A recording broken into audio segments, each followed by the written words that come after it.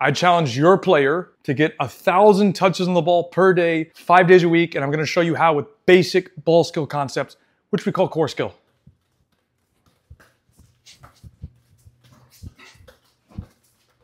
And we got a dog in the way, so that's awesome. I'm gonna try and keep it away from her. So even if she's here, you can use her as a defender and keep the ball hopefully away from her. Right here, just foundation is the first skill. Let's say you try and get 100 to 200 touches on the ball. Second one, toe taps. Pump the arms, try and keep the head up, keep the toes pointed up. Again, try and get 100 or 200. 3 foundation touches, then an outside touch.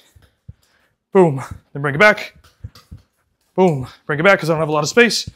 Boom, bring it back. We're gonna do now foundation drag.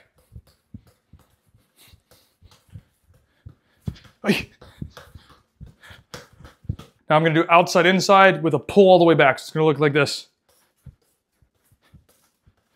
And then back. Do it again. Try and keep the head up as much as possible as we're working. Remember, this is right foot only. And then I switch to left foot. Outside inside, bring it back.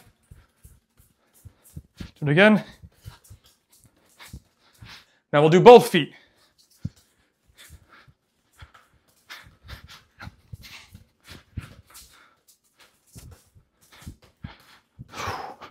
And again, try and keep the head up as much as possible. You like the video? If you do, follow Kyle C. Wilson Official for more youth soccer content.